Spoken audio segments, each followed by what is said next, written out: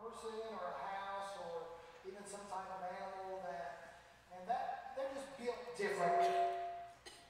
Good morning. They're just built differently. I have some friends who I would describe as being built differently. They get up way early in the morning, 3 or 4 o'clock in the morning, and go for 5-mile runs. And when I see them do that, I say they're built different. I can promise you this, that at any time you see me running, you should run as well, because there's something coming behind me and you need to get away from it. Maybe you have looked at a horse. I don't know if we have any horse people in here. Frank and Mary Ann and Alan have taught me a few things about horses. One is that there are some horses that sell for $250,000. And I'm like, how do I get in on this deal? And then there are some horses that sell for like $500. And so there's something significantly different between the two different horses, right? One horse is built differently. And I think that that's what Jesus wants for all of us that follow him too, that we be a people that are built differently. So I want to invite you to turn to Ephesians chapter 5. We've been in a series talking about the book of Ephesians. You don't know where that is in the Bible. It's in the later part of your Bible. It's a letter that's written, so it's kind of small, so you might have to look at the table of contents in your Bible to find it. No shame in the game. Go ahead, just look in the table of contents. But just flip right there to the book of Ephesians, a small little letter at the end of the book. And this is after the death, burial, and resurrection of Jesus. And this is after churches were planted and sustained through his grace and power. And what Paul, a missionary, was doing was writing letters back to these churches to encourage them in their faith and to encourage them to continue to follow Jesus. And so here's what he encourages them in Ephesians chapter 5. He encourages them to not be normal, right? In fact, that's what we start seeing from 4 to 6 is an encouragement that, hey, you and I as Christians are not supposed to be normal people. In fact, I don't want to be normal by the world's standards. Even look at marriages today, and in our world, the normal marriage ends in divorce. And so I don't want a normal marriage. If you look at most Americans, they're consumed with greediness, a consuming that consumes them. To where they don't even have money at the end of the week. And I don't really want to be normal. Or if you look at the church as a whole. The church as a whole, the normal for a church is to do whatever we can to maintain, just to keep the structure going. And I don't want to be a church, and I don't believe Jesus wants us to be a church that's normal. Dave Ramsey, a financial advisor, you may know this program, but he says something that I love. He says, normal isn't working. Right? And I think in so many areas in our lives, normal just isn't working anymore. And Jesus doesn't want you and I, if you are a follower of him in this room today, to simply be normal either. He wants us to live in a way in which people can see him. He wants this church to live in a way in which we are equipping people to go with the gospel into every nook and cranny of this world, not simply maintaining a building and a budget. Here's what Paul says to this church to encourage them in their faith in Ephesians chapter 5, starting in verse 1. He says, therefore be imitators of God as beloved children. Now, normally when I read, there are different translations of the Bible. Normally I read the NIV, and every time I preach, I read the NIV. This morning, we're going to be reading the English Standard Version for this very first sentence, because I think it translates it in a way that helps us understand it better. The NIV says to follow the example of God. And it's a good translation, but I think being an imitator of God just hits home so much more. And so I want to open with a word of prayer, and I want you to specifically pray as well. God, how can I imitate you more? If you're a follower in this room, that's what I want your prayer to be right now. Let's pray.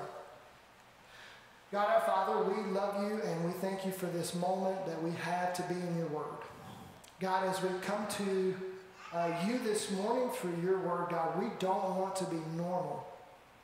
God, we don't want to be like everyone else in this world. God, we want to be built differently. God, we want to overflow you into everyone that we are around. And God, as we open your word today, we are simply praying, what does it look like for me to imitate you? Help us to see that and understand it in a way in which we can grasp and take hold of today. In Jesus' name we do pray. Amen. If you are a parent in the room, you probably understand the words being an imitator of someone, right? Because you have these little humans in your life that actually imitate you, right? I don't know if you've ever seen, maybe it's your neighbor, they're push mowing their yard, and then right behind them is a little boy or girl with their plastic push mower and pushing right behind mom or dad, and that's being an imitator, right? In my household, we have a 6-year-old and a 2-year-old, and the 2-year-old's a little girl named Shelby, and Shelby loves to imitate her mom. Anytime her mom goes to put on makeup, Shelby runs down the hall and says, me, makeup, me, makeup. And it's not because she likes makeup or even understands what it does to her face. It simply is that she's imitating or mimicking her mother, right? Those are both really cute and precious examples, but there are some that are not so precious, right? Sometimes you see yourself and your kids in a way in which you deeply regret. I remember the first time that I put Theo behind the wheel of my car, and he started imitating what he thought it looked like to drive, because he's seen that in me.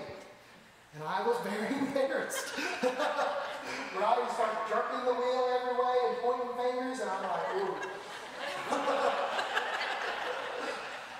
Yeah, you gotta start imitating or start doing something different, so you imitate something different. Or maybe it's the kid that you've seen with the fake cigarette. I don't know if y'all remember those, but back in the day, some of those kids were too good at the fake cigarettes, right? They had some kind of person to look up to figure out what it looks like to smoke a cigarette. And then what Paul says to you and I as believers, and if you're a believer in this room, he says this: just like a natural child follows their father and mimics them, so it is with those that are beloved children of God, right? That you are to be an imitator of God. His grace in your life then places a calling on you to be like him. Now I want to say this before we keep going. If you are not a believer in this room, and you've come here just to get some questions answered or even experience church for the first time, I want to say welcome. I'm personally Elijah here. My name is Justin. But the primary purpose of this passage and for this sermon is for those who call themselves Christians. Yes, will these words help your life be better? I think so. But they won't matter if you don't follow Jesus. Okay? So I want to say welcome. We're glad you're here. If I seems like something I say is pretty harsh, it's because it's written to Christians, not you if you're not a follower. Okay? Verse 2. These are where he starts getting practical with how you and I walk in the way of imitating Christ and being like him. And he says 3 things in Ephesians chapter 5 that help us figure out what it looks like to imitate God. The first is in verse 2. And he says, and walk in love as Christ loved us and gave himself up for us as a fragrant offering and a sacrifice of God. The first thing that he says for us to walk in is to walk in love. Everybody say, walk in love. There we go. So there's the one first practical thing that we start off. And he tags right along with Ephesians chapter 4, verse 31 and 32. And this is what it says there. It says, let all bitterness and wrath and anger and clamor and slander be put away from you. Along with all malice, be kind to one another, tenderhearted, forgiving one another, as God in Christ forgave you. See, I think there's a current tragedy in the world, and specifically in the Christian circle and in our CCC family, where you and I, when we come to the table and someone has hurt us or disagreed with us, our reaction is described more by bitterness and anger than it is by love. In fact, I sat across the table just this week from a fellow co-worker in Christ who's a minister, and they said, I'm just bitter with the church. And it broke my heart because, see, I see that to be the exact opposite of what love is. That when someone hurts us, when we become bitter and angry, we decide we have to defend our own position, our own rights, and our own desires, right? That you and I step into the situation knowing the other person's the problem.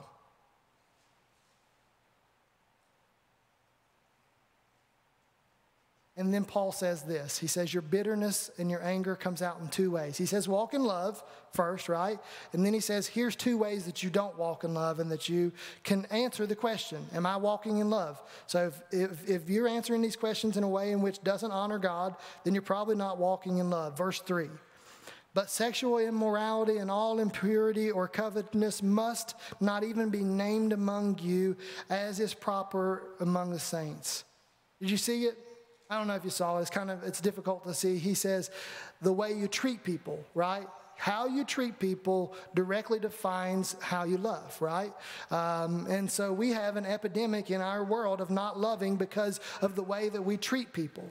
In fact, just look at one of the worst problems in the American culture is something called pornography.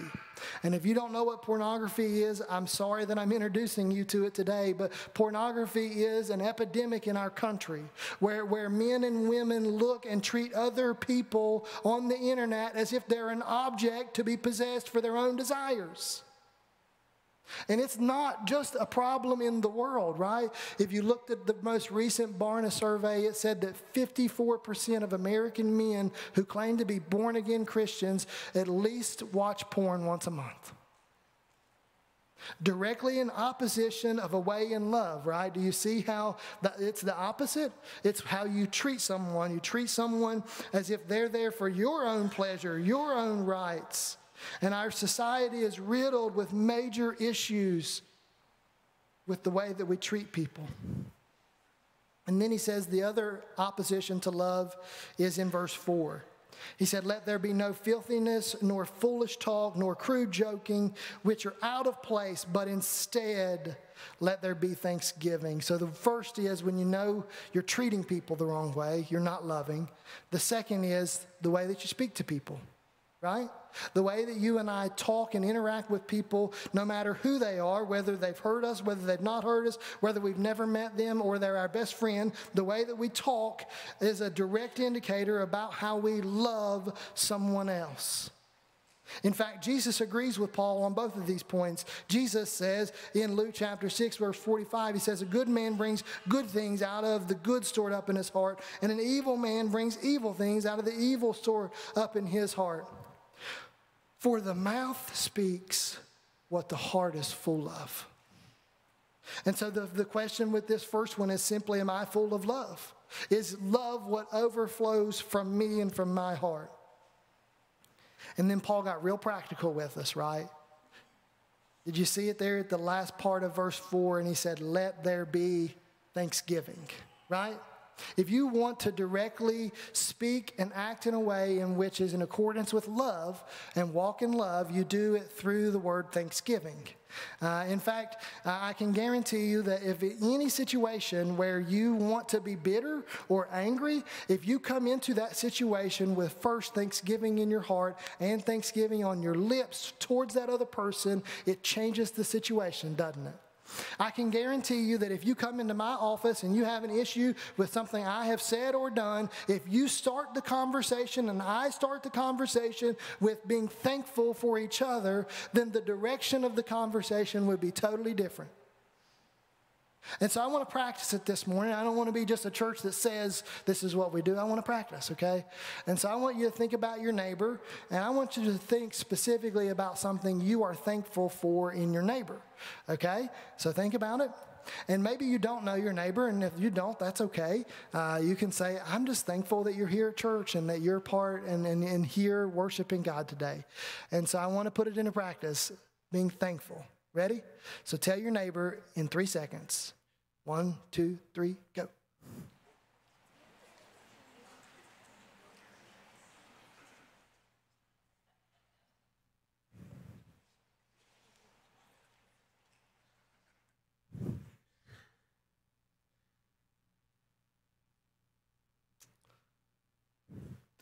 Can I tell you, friends, others will listen to Jesus when you and I speak with words of thanksgiving. Others will see that we don't speak in a normal way, right? In a normal society, when you and I or someone else hurts someone, what do? We just cancel them, get rid of them. Are you living in a different way? Every opportunity that you and I have as people and followers of Jesus to be bitter and angry is also an opportunity for the gospel through thanksgiving. Put it into practice this week. Ephesians 5, verse 5. For you may be sure of this, that everyone who is sexually immoral or impure or covetous, that is an idolater, has no inheritance with the kingdom of God. I think that you and I are supposed to be built differently in the way that we function. And so part of why I said, if you're not a follower of Jesus in this room, that I wanted to clarify that I believe that Jesus is actually who gives me personally the ability to be built differently in these situations, right? In fact, if you look at verse 2, that's what Paul says in verse 2. Look at the very end of verse 2. He says, and walk in love as Christ loved us and gave himself up for us as a fragrant offering and sacrifice of God. That I can't by myself, I always want to defend who I am, but then when I have a life built on the foundation of Christ, then that love that he gave me then changes the way that I love other people. And so I just want to look at Jesus for just 1 second as we talk about what does it look like for him to be a fragrant sacrifice. I love those words. Those words come from the Old Testament. The Old Testament is essentially before Jesus, how people relate to God. And so before Jesus, how people related to God, and one of the things God asked people to do was to make sacrifices of animals. And when I say sacrifices, I don't mean like generic, you can have my dog. No, he asked them to kill their livestock for the forgiveness of their sins, right? He said, you sin, and I want you to see the severity and the problem with your own sin and what sin actually results in physically. I want you to see it and put your eyes on it, smell it, and know what it looks like. And so an animal needs to die when you sin. Right? And it says in Leviticus chapter 1, and it says it's when they sacrifice the animal and then put it on the altar to burn it, that it's a fragrant offering. It's an aroma pleasing to God, which is just mind-boggling to me, right? Cindy has decided this year that she wants to go kill a deer, haven't you? Cindy's my wife. She's right here on the front row, and she has never killed a deer and has decided this year she wants to go do that and get some meat for the family. And I am trying to convince her that she doesn't actually want to go do that. And so if anyone in the room is a hunter and you want to take Cindy with you, I'm going to give you a warning real quick, okay? When it comes time to dress the deer out in the field and take its organs out, she's probably going to pass out, so just beware. And then you go back to this idea of the sacrifice, and that's what they did. It says to take the innards out, clean them, and then burn them before God. When Jesus was a sacrifice, it wasn't some kind of pleasurable event. It wasn't something fun to be around. It was an event in which they tried to erase him from humanity. Philippians chapter 2 says, Jesus, being in the very nature of God, did not consider equality with God something to be grasped, but he emptied himself, taking on the form of a servant, being made in the likeness of a man. He humbled himself even to death. Death on a cross. And God exalted his name above every name, that every knee would bow at the name of Jesus and confess Jesus is Lord. See, this sacrifice that Jesus makes then gives you and I the opportunity to live like him. Right? Before he comes, all the time, if I were to sin, what I have to do is go to a temple in a singular place and sacrifice an animal for my sin. And what he says and does is he takes all the sin of the world on the cross. He dies, is buried, but then the beauty of what Jesus does is he's resurrected to new life. And these aren't just words that I'm saying that I've said 1,000 times. These are things that I believe in and have put my trust in. And that at his name, every knee will bow and every tongue confess. And so continuing to think of living like Jesus, here's the second thing that Paul tells us. It's in chapter 5. We're going to start reading in verse 6. Let no one deceive you with empty words, for because these things, the wrath of God comes upon the sons of disobedience. Therefore, do not become partners with them. And so I want to say this as we read this part of Ephesians chapter 5. There is no perfect church in the world, right? If you came here thinking you're going to find a perfect church, let me just tell you now that this church is not perfect, right? And even in Ephesus, that church was not a perfect church. Somehow, some theologies and philosophies had come in and infiltrated themselves in the church, and then the body of Christ was then being deceived in a way in which to follow them. Now, Paul doesn't specifically mention in Ephesians what that philosophy or theology was, and so we won't talk about it because I don't know to take a leap, but I do know the result of that philosophy or theology. It's in Revelation chapter 2, verse 4. This is a letter that's written from Jesus to the church, right? And he writes a letter to 7 churches, and the first church is to Ephesus. And here's what he says about them. He says, but I have this against you, that you have abandoned the love you had at first. Remember, therefore, from where you have fallen, repent and do the works you did at first. If not, I will come to you and remove your lampstand from its place unless you repent. Honestly, those are probably some of the scariest words in the Bible for believers. See, because what he says is they've lost their first love of the grace of Jesus Christ that works in their life through the Holy Spirit and the building of the body of believers. They've lost that love and fallen back to an old pattern. Now, I won't speak for your old pattern, but I think all of us that are Christians have old patterns in our life that sometimes we fall back to, don't we? For these believers, some of them were Jews. And for them, the pattern that they fell back to was a bunch of rules. Like I have to read my Bible. I have to go to church. I have to take communion. I have to give money. And that was the pattern they fell back into. For some of them, they were Greeks before they became Christians, and their pattern was, I party every night and every day. I do whatever is permissible inside of this body. I do what I want. And that was the pattern that they had fallen back to. And Paul tells them this. He says, walk in a way of love. And here's the second one. Verse 8, for at one time you were darkness, but now you are the light in the Lord. Walk as children of light. For the fruit of light is found in all that is good and right and true. So the first is to walk in love. The second is to walk in what? Everybody say it together. Light. Walk in light. Now, my household, I told you I have a 6 and a 2-year-old, and I have a picture up here of what we've already done in our household. We have put up our Christmas tree. So I want to see in the room, is anybody like a hardcore, you can't put your Christmas tree up until Thanksgiving? Anybody that kind of person? Repent. The kingdom is near. Jesus still loves you. Our family loves to put up our Christmas tree. We usually put it up on the first Saturday of November. We were 3 days late and didn't get it up till Election Day, but it's up already.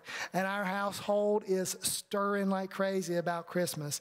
Every single morning with Shelby Jean, you can hear the little patter of her feet coming down the hall, and you know what she says? Almost every single day she says, Christmas is coming. Christmas is coming. She has no context for what that word actually means. She doesn't remember last year's Christmas. She doesn't know when it's coming, but she's excited about what's to come. And I actually agree with her. I think that it's going to be an amazing Christmas and that we're going to have a great time as a family and we're going to enjoy that time and celebrate it. And so I want to ask you a question. Have you lost your excitement for being the light of the world? If you are a follower of Jesus in this room, he gives you the ability and the responsibility to be a light in the dark world. You once weren't just living in darkness. He said you once were darkness yourself, but now you are a child of light. So be the light of the world. Every time Shelby sees Christmas lights, there's 3 or 4 that are in the neighborhood, and she says, Christmas is coming. And she's even transitioned from any light, like just street lights. She's excited to see them and says, Christmas is coming. What is Christmas? It's a celebration of the gift of Jesus. Brothers and sisters, you and I need to be excited about the opportunities that God gives us and the places that he puts us where we can be the light of the world. He says, first, walk in love, but second, walk in light. You know, here at CCC, we believe that December is an amazing opportunity for people that are far from God. December is a chance where people from all walks of life will actually come to church. Did you know that? I would challenge you just to invite someone during December, and I would almost guarantee you most of them, their answer will be yes. Because they want to experience what's all the excitement about. They live in a culture that tells them that Jesus is the reason why we're celebrating. And so they want to come to a church. They want to be a part of a body. And they want to see what does it look like. And so in December this year, we're going to be very practical in the way that we teach and ask and answer questions that are very practical, but also very basic. Questions like, does God really love me? Or why is God letting this happen to me? Can I trust God? And so we want to also be very intentional about the way that we steward our time and invite people to come and be a part of the body of Christ. And so I just want to challenge you. That's one of the direct challenges, is being the light of the world, is going out as the body of believers during the season of Christmas and being excited. And say, hey, I want you to know who Jesus is. Jesus is the gift that comes at Christmas. And now we're going to skip some verses. And if that really bothers you, it bothers me too. But we need to get out of here on time. You can ignore me. If it bothers you so much that you want to ignore me and read the rest of the chapter yourself, good for you. Verse 15, Ephesians chapter 5, verse 15. He says, look carefully then how you walk, not as unwise, but as wise. Make the most use of the time because the days are evil. He says there's 3 things that you and I, if we're going to be imitators of God. 1, love. 2, being the light. 3, being wise. What does it look like for you and I to be wise and to look carefully into our own lives and the way that we're spending the precious time that we have? It's actually just looking in and being honest. Most of us, if we're believers in this room, that we think that we can fool ourselves, right? I can pretend like I'm actually loving and being the light and walking in wisdom. But if you take a careful look at your own life and be honest, how would you answer these questions? And here's the questions I want you to wrestle with this week, okay? So if you're taking notes, or if you're not taking notes, write these down, okay? Put them in your phone. Here's 3 questions I want you to wrestle with this week. Am I, in my actions and words, being an imitator of Christ? Am I, in my actions and my words, being an imitator of Christ? 2, am I excited about the opportunities God's given me to be the light? Am I excited about the opportunities God's given me to be the light?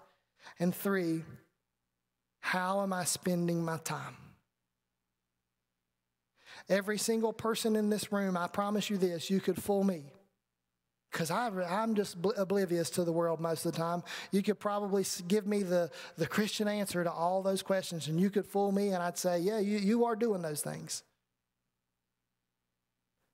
But you will never fool the God of the universe, who one day, if you've never submitted to him, you will bow down to and confess him as Lord.